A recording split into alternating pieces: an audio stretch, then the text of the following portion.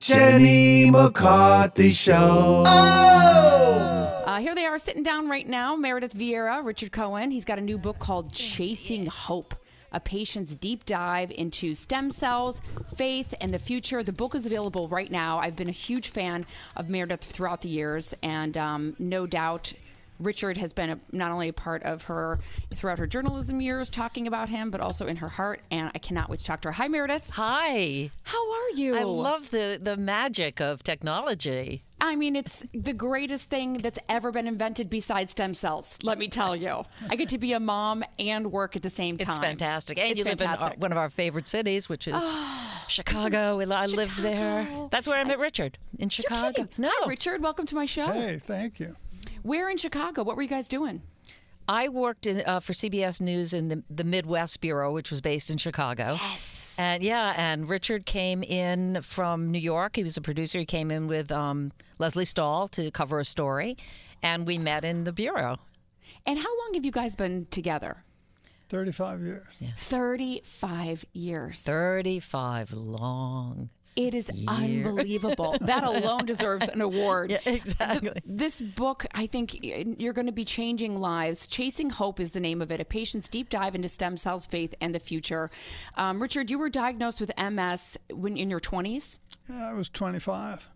25, and it was your father had also had it, correct? Correct. And his grandmother.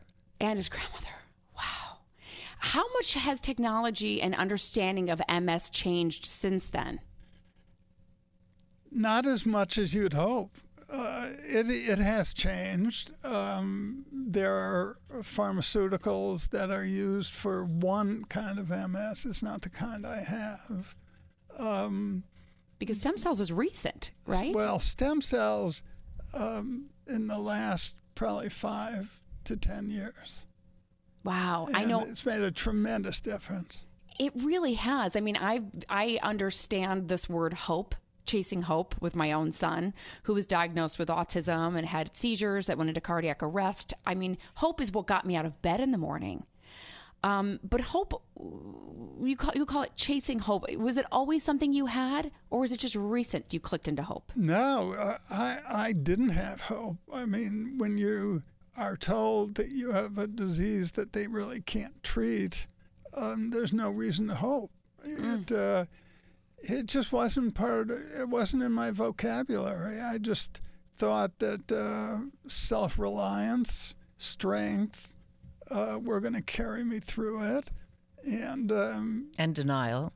And a healthy dose of denial. Yeah. You know, that was interesting in the book. You talked about denial, how it does, and I could actually see how that could work. Oh, you know what I mean? I think if you deny the certainty of possible outcomes, that's very healthy, because that lets you live your life. Absolutely. 100%. I think also too, if I would have taken the diagnosis that I've gotten for my son the first day of the diagnosis as is, he would not be where he is today. They said, he's going to be in an institute. If I would have went home and thought that, I can't imagine where he'd be. My institute was called Harvard in my head, not the other kind.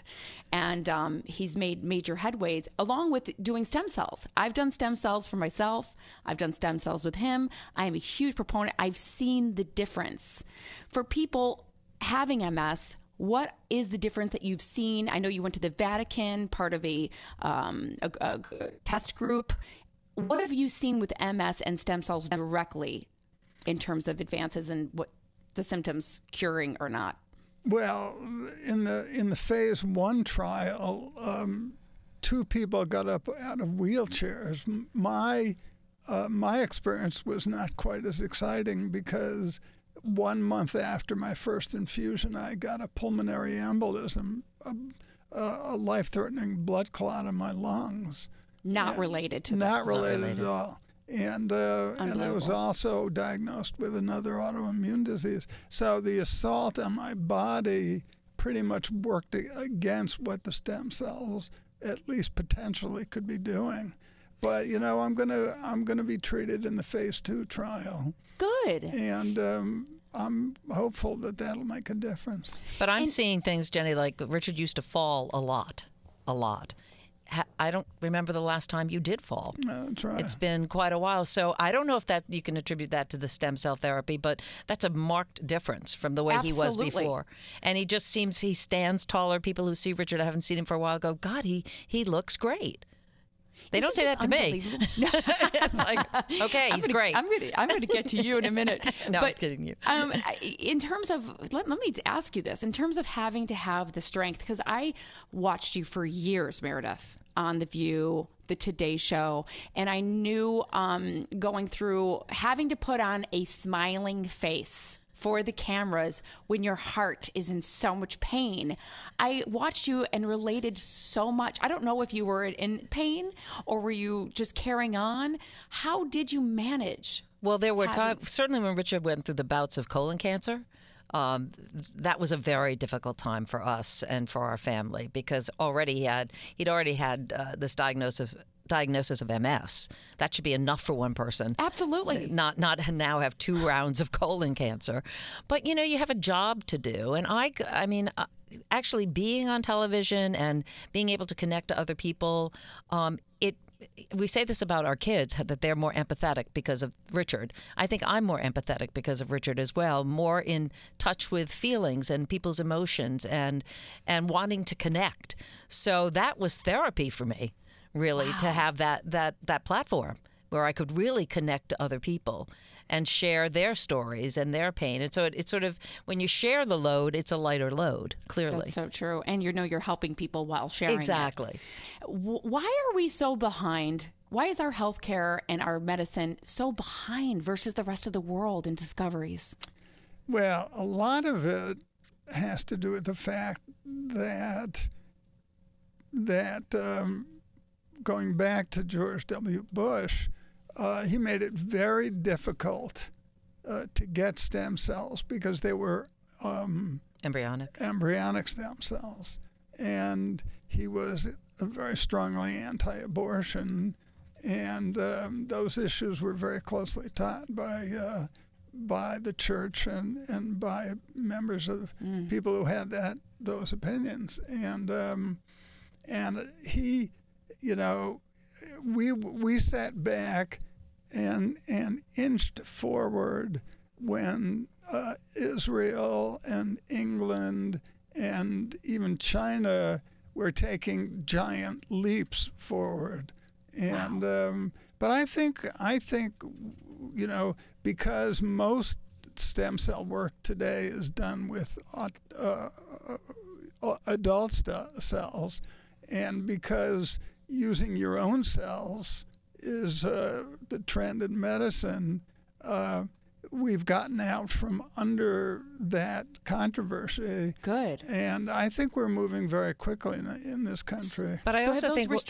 Go ahead, Meredith. No, I think one of the other issues has been that research in the past has been done, in almost this, they talk about silos, where a researcher in like Chicago, they're doing their research on MS. Somebody in New York is doing his or her research on MS. Nobody's talking to each other. Right. And what we're discovering is that when you pool your assets, your knowledge, you can fast track treatments and therapies. Absolutely. Have you ever had Victoria Jackson on your show? She made her money, her fortune in cosmetics.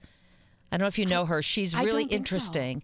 So. I bring her up because her daughter was diagnosed with a disease called NMO, which is often mistaken for MS, in 2008. When her daughter was 14 and was told there's nothing you can do, your daughter's going to die. Wow. And she would not listen to that. So she started a foundation. She said she went from mascara to medicine. She started a foundation, and I mentioned it because it's a blueprint for folks out there dealing with illness. Now, in her case, she had a lot of money. But the approach was she went to researchers around the country, said, if you want my money for research, you're going to have to work with this guy and this woman. And she pooled all these people, and now it's 10 years later. Her daughter is not only alive and thriving, she's in law school. They have it. amazing. It's amazing. So I think in some ways, and there's this movement called patient centricity, and it's patients like you did, taking healthcare into their own hands and not taking a diagnosis as that's the given word. And yeah, you have to do your research. You have to be proactive, and you can get things done. You really can get things done. Thank God for the internet, because we can, transfer information and share information. I did exactly what you said. I started a think tank with doctors around the world, and we have it once a year, and we fly them all in, and I sit in the room and I listen to all the greatest and latest. And stem cells is on the top of our list every single time. Do you think that, first of all, is it undone? Are the restrictions untied now, the George Bush restrictions? Pretty much. Pretty much. Well, they're just not using embryonic stem cells in most research because they're not as effective. So once you take them off the table, there's no controversy. That's why the Vatican holds this conference. The first time we went in 2013, we went stem cell therapy, a conference at the Vatican? Right. It just seems so Didn't polar make sense. opposite. Exactly. And they definitely wanted to be on board to show that they're not against the science. They had a real issue with the embryonic cells. So now they're incredibly involved, and they have this conference every couple of years. It was started, actually, the person who convinced them is a Jewish woman, Robin Smith from New York. I love it. Yeah. So there you go. So is this something that people can get now, or is it still in trials in America? It's still in trials for the most part. Okay. But people with first of all, if you name an illness, there's probably something going on. I mean, everybody in the world is doing this. And I think one of the things that people ought to do, if anybody in their family has any illness, is the first thing I would do is check out to see if there are clinical trials, and if so, how have they been successful, and when will it be available? Absolutely. I know a lot of our parents in the community, when we started hearing about stem cells, they ran to Mexico. Tons of people fleeing to Mexico to get their stem cells done. And what was the result of that? Amazing. Really? Amazing. The stories that I've heard from stem cell use has been, just like you said, people getting out of wheelchairs. Mm-hmm. So the fact that we are that behind with the rest of the world, first of all, I'm grateful that the rest of the world kept going while we took a back seat. But now that we're catching up, having your book come out and spreading the word about stem cells and making this a dinner topic conversation rather than taboo, because people are still very confused by the two. Absolutely. So I'm glad you took that, off of the table of being dangerous or unethical. Richard, I want to talk to you a little bit more. The book is called Chasing Hope. I want to plug it again. Chasing Hope, a patient's deep dive into stem cells, faith, and the future. What keeps you going when you have a bad day? I think just a good outlook. I mean, bad days outnumber good days, but they're not the kind of bad days where you're fighting a raging fire. It's just on my average day, I just don't feel great. I have no energy. Fatigue is the biggest complaint of MS patients. I have extreme fatigue, and you just sort of roll with it. You got to live your life, and the worst thing you can do for yourself is to become a victim. Right. To see yourself as a victim. I think people who are dealing with illness need to project strength, but feel it, not just project it. And you just got to keep going. And sometimes you just fake it for the day, like, oh, everything's okay, and fake it till you make it, so to speak. It's true. Yeah. Meredith, I was in a relationship with someone that was bipolar, paranoid, schizophrenic, and it was for years, it was a roller coaster of emotions where I would try to hold them up. And when they got back to baseline, I would fall apart. I would either bawl or I'd get sick. I'd immediately come down with something.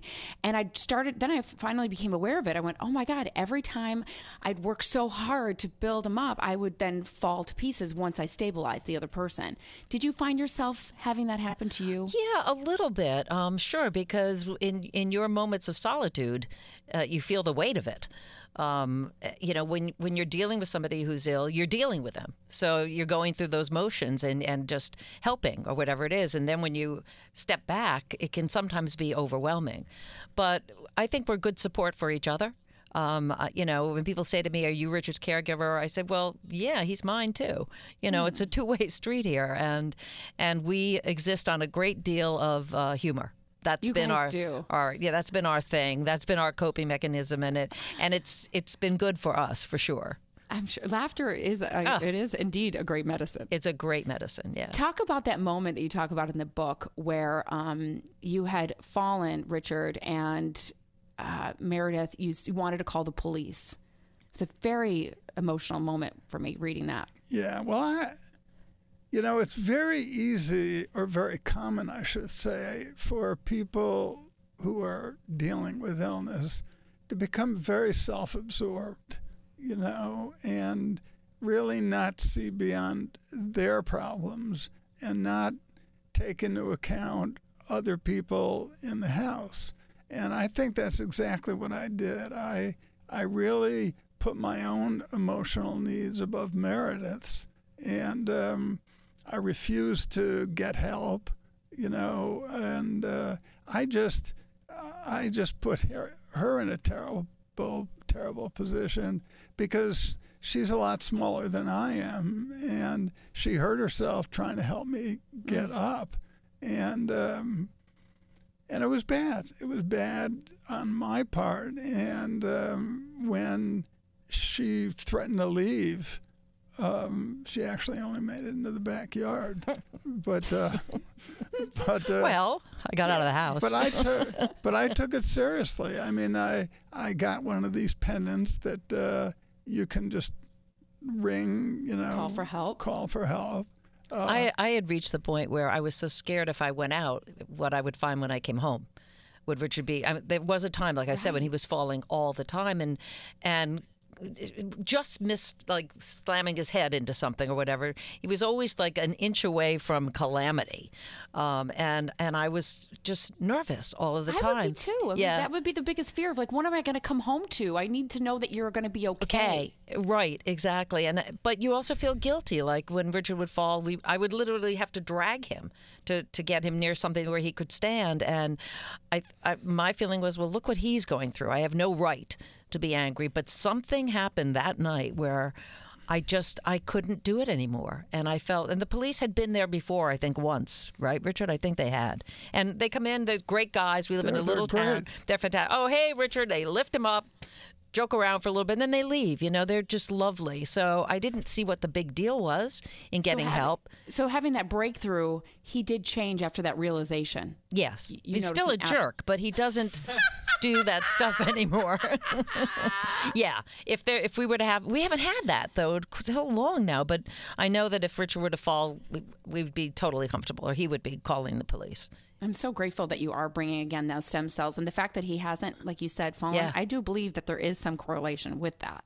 I choose to too. I choose to too. And he also, and I think it's important for listeners, and I think you support this as well. Nutrition. Doctors don't talk about nutrition, and Richard has changed his diet dramatically, and it's had a big impact as well on his overall health. So, and what did you eliminate? Like sugar, dairy, things like that? I'm gluten-free. Yeah, sugar-free, pretty much. Sugar-free, pretty much, and dairy-free. Huge difference. Huge. Isn't it funny that they don't talk about diet when it's the easiest, most simple thing? Well, maybe not simple for some people, but it's manageable in our own home. Exactly. Food. When I couldn't figure out what to do with my son, and I came home, I had no medicine, I had no scholarly books, but I said, you know what? I can control food. And the difference it makes is extraordinary. So I'm so glad you brought that up. The book, again, is Chasing Hope, a Patient's Deep Dive into Stem Cells, Faith, and the Future. People always get mad at me when I don't announce the book over and over again because they're sitting in their cars going, tell me the name of the book again. So I keep reiterating it. But I want to switch gears for a second. You both come from the world of journalism. What did you guys think of the White House Correspondents Dinner? Do you think that they should have less of a roast next year? Well, you get what you ask for. I mean, that they were so shocked by Michelle Wolf. I mean, all you had to do was look at her stuff, and you know that that's what she does, and that's what they hired her to do. So I thought after the fact it was a little, to me, kind of disingenuous, to say, oh, we're in shock. But I understand too where they want the whole thing is to give scholarships, I guess, to young journalists. So if they felt that that was tainted by her stand-up, I guarantee you they're going to be careful next time, for sure. Yeah, I do feel like though that it is a roast. Right. It's supposed to be. That's what it's always been. Exactly. And to kind of change it now, we're getting a little bit in the world of 2PC, and that bothers me too. Richard, being also in journalism and news, how important is it with the MeToo movement for women to be speaking up right now? Oh, I think it's very important. Look, I mean, it's long overdue. And everybody, people see this right now, especially conservatives, as a media story. And it's not just the media. This is all about men, and it's a cultural story. And you could go into any industry, you could go into academia and any place and find the same dynamics. And I think that the only thing that's going to end it is women coming forward and being heard and being believed.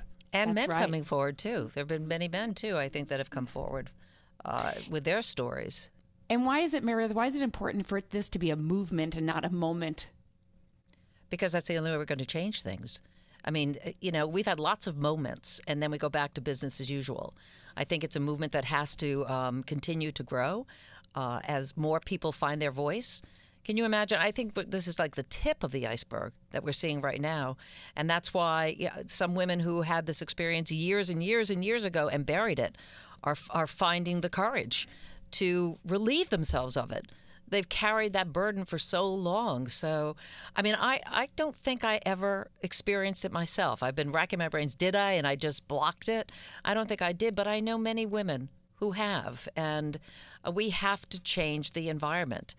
Did we, because I've had it happen to me, is it just, I considered it the standard, to be sad to say that, but it was the standard. Yeah. And I'm hoping this movement changes that standard, but what do you think? Why did we stay quiet? I don't know. Maybe because we just felt it came with the territory. I mean, I was never sexually harassed, but I was treated differently being a woman. And I kind of knew it. And that's probably why I worked 10 times harder than the men around me, just to prove something to myself and to them. But again, I think if we allow it to just be a moment, the behavior will continue because people in power feel they can get away with anything. And I think we have to show that you can't. That, I've been a boss and I've had people that are subordinate to me. I would never think to take advantage of that person. It wouldn't even cross my mind. And that to me is sinful. It's just wrong. And I just would love to see it end, that the mindset is such that you would not dare to do it.